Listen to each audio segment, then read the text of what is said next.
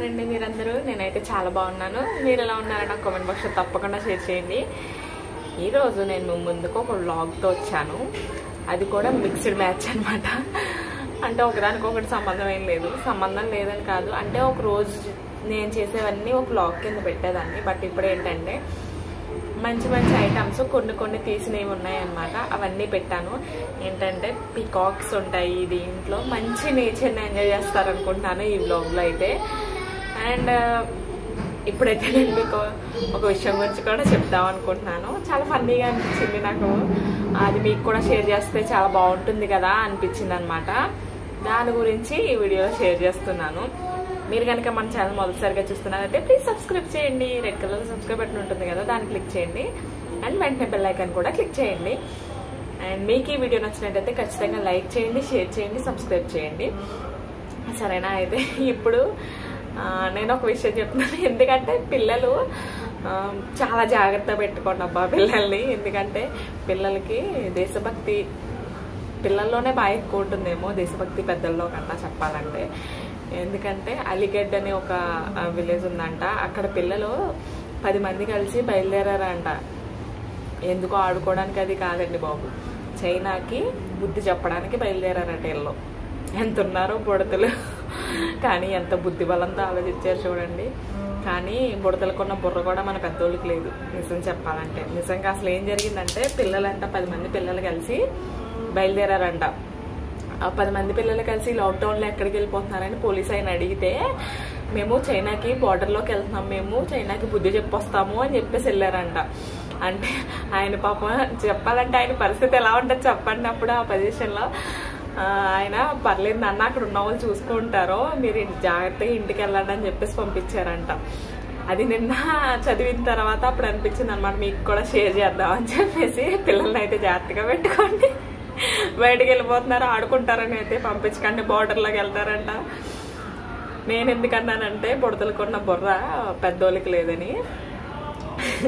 China యాప్స్కి వ్యతిరేకంగా అందరూనే anti China అది ఇది అని చెప్పేసి అంటున్నారు కదా ఇప్పుడు.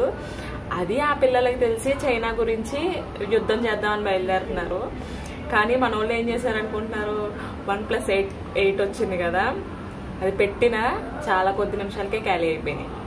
8 Pro వచ్చింది కదా ఫోను, అది కూడా ఖాళీ అయిపోయింది. అంటే ఇప్పుడు ఏమనుకోవాలి, అది కూడా మన ఇండియాలోనే ఖాళీ అయినాయి బాగా.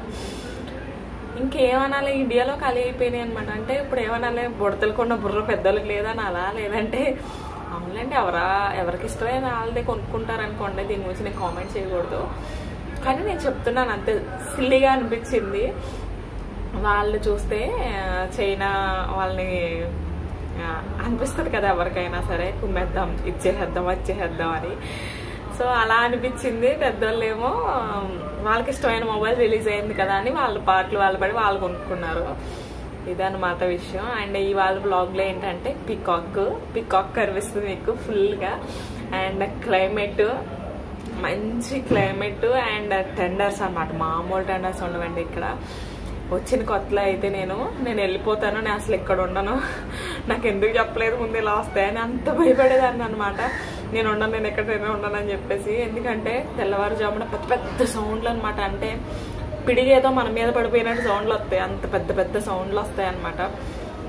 ఇప్పుడంటే అలవాటు అయిపోయింది, కానీ నిజంగా ఉరుములు మెరుపులు బాగా ఎక్కువ అనమాట ఇక్కడ. సో అలాంటి టెండర్స్ అన్ని ఒక క్యాప్చర్ చేసి నేను మీకు రిలీజ్ చేస్తున్నాను అనమాట ఇవాళ. సో అదొకటి. అండ్ కేరళలో గవర్నమెంట్ వాళ్ళు పంపించింది. సో ఇవన్నీ నేను చెప్పకూడదు, ఆల్రెడీ చూసేస్తారు కాబట్టి మీరు చూసేయండి. సరేనా? అయితే సరే, అయితే బై బై.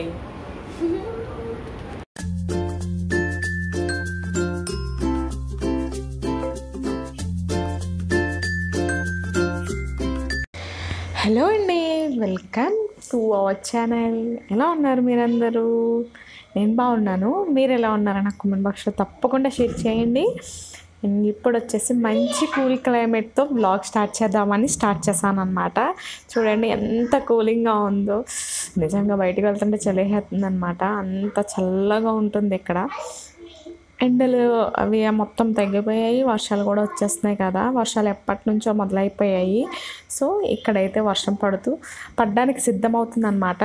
అండ్ ఈ టెండర్స్ చూసారా, అమ్మో ఎంత పెద్ద సౌండ్స్ వస్తాయో తెలుసు. ఇక్కడ చాలా భయపడతాం అనమాట, అంత పెద్ద పెద్ద సౌండ్స్తో వస్తాయి అనమాట. ఇది ఇంకా కామన్ అయిపోయింది. నేను ఇవన్నీ ఫొటోస్ ఎందుకు యాడ్ చేశానంటే మనకు తెలియదు కదా, అసలు చీకట్లో కూడా చూసారా ఎంత వెలుగు వచ్చేసిందో.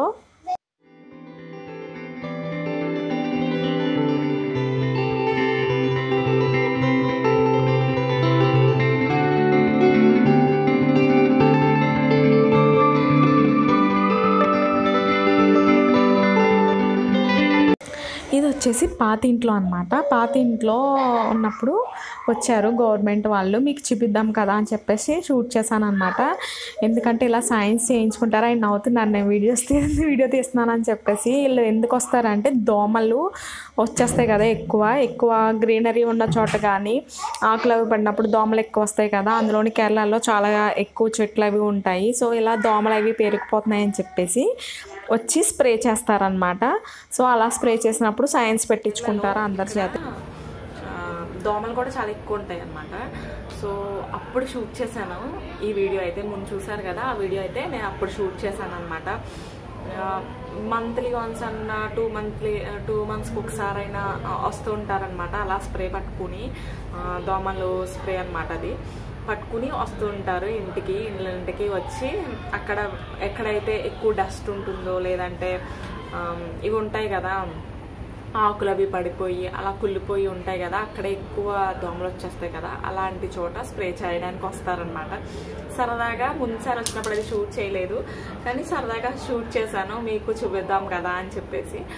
వచ్చిన కొత్తలో నాకు కొంచెం ఎక్సైట్మెంట్గా ఉండేదన్నమాట. ఏంటి దోమలకు కూడా ఇంటికి వచ్చి మరి కొడతారా. మనకి వీధుల్లో పెట్టేవారు చిన్నప్పుడు, మాకు వీధులు ఉంటాయి కదా, వీధుల్లో పొగలా వచ్చేది. పొగ గవర్నమెంట్ వాళ్ళు పొగ పంపించేవారు అనమాట. ఇక్కడ అలాగా పంపిస్తారా అండ్ ఇంటికి కూడా వస్తారనమాట. సో అది షూట్ చేశాను. ఆయన అయితే ఇంకా నవ్వుకున్నాడు అనమాట. నేను షూట్ చేస్తుంటే ఏంటి ఇది కూడా షూట్ చేస్తున్నావా నువ్వు అని చెప్పేసి నవ్వుకున్నాడు. సో అదనమాట. సో ఈ వీడియో కొంచెం ఎలా అనిపించింది ఏంటో కూడా చెప్పండి. సరే, ఇదేంటంటే కిట్టిబాబు పాతింట్లోంచి కొత్త ఇంట్లోకి రాని కాల్ చేస్తుంటే మిద్దెపై ఎక్కిచ్చారు అయినా.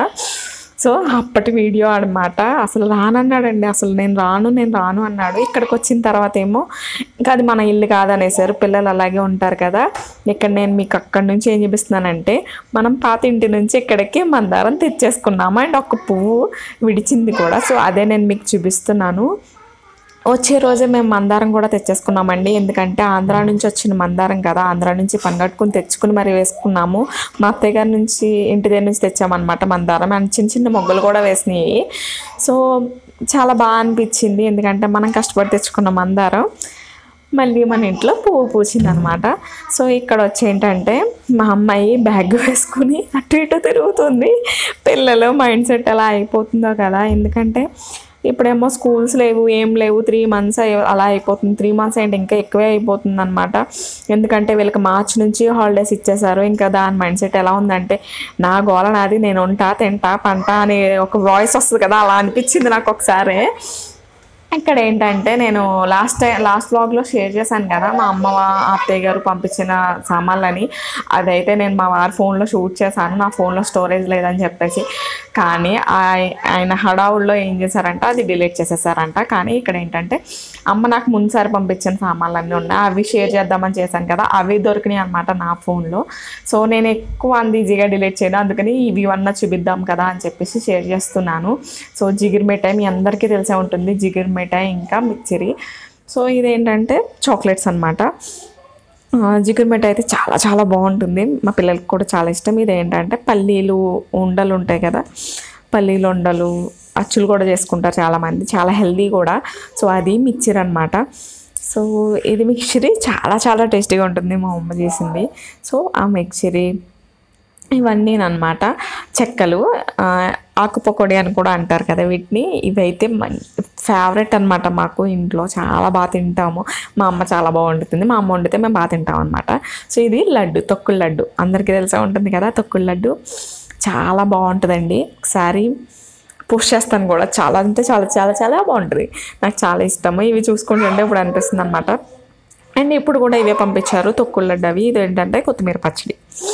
సో ఇప్పుడు కూడా ఇవే పంపించారు, లడ్డూలు, మిక్చరీ. అత్తయ్య గారు అయితే జంతికలు, గవ్వలు, ఇంకా జిగిరి మిఠాయి, ఇంకా చింతపండు, అప్పుడు చింతపండు వచ్చింది, కారం, పచ్చళ్ళు, తొక్కడి, ఆవకాయ, రేగొడియాలు. మెయిన్ ఫేవరెట్ అంటే రేగొడియాలు కూడా వచ్చేసినాయి అనమాట. ఇక్కడ ఏంటంటే చింతపండు గుజ్జు కూడా పంపించింది అప్పుడు అమ్మ అయితే. సో రేగొడియాలు వచ్చాయి, ఇంకా ఎండు మిరపకాయలు, గొల్లపల్లి మిరపకాయలు అంటారు కదా, అవి కూడా వచ్చినాయి. సో ఇక్కడ ఏంటంటే నేను ఐస్ క్రీము సర్వ్ చేస్తున్నాను. ఇది వచ్చేసి ఏంటంటే బనానా ఐస్ క్రీమ్ అనమాట. So banana ice cream serve చేస్తున్నాను. ఫస్ట్ టైం ట్రై చేశాను, బాగా వచ్చింది కదా అని చెప్పేసి షేర్ చేస్తున్నాను అనమాట. అదే అరటిపళ్ళు ఫ్రీజర్లో పెట్టేసి డీ ఫ్రిడ్జ్లో పెట్టేసి ఫ్రీజ్ చేసేసి చాక్లెట్ బనానా పాలు మిక్స్ చేసి చేస్తున్నారు కదా.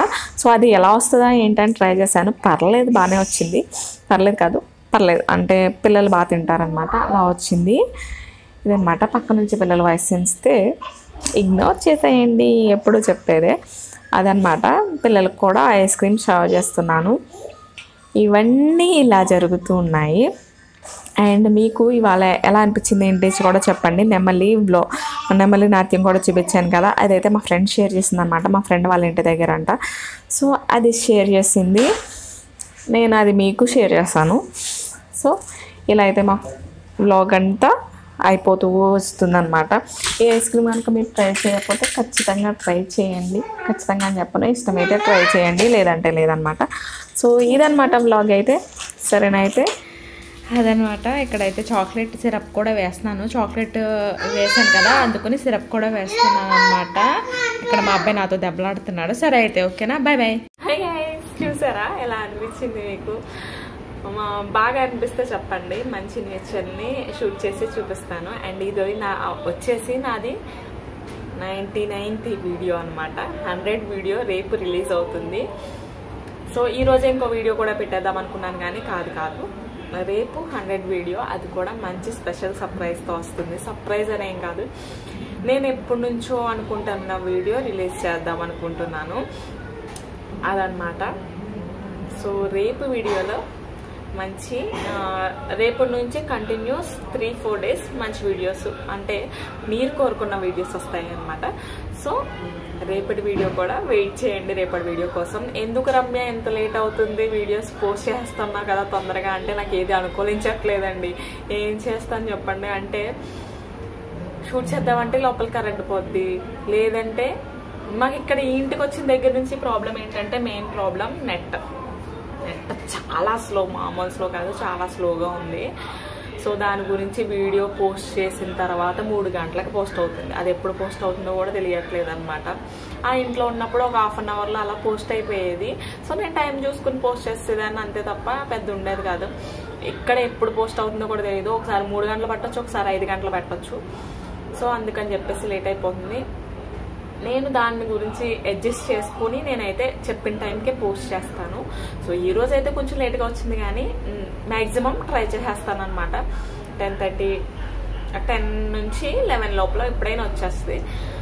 సో అదనమాట విషయం అయితే. సరేనా, అయితే ఉంటాను, బాయ్ బాయ్.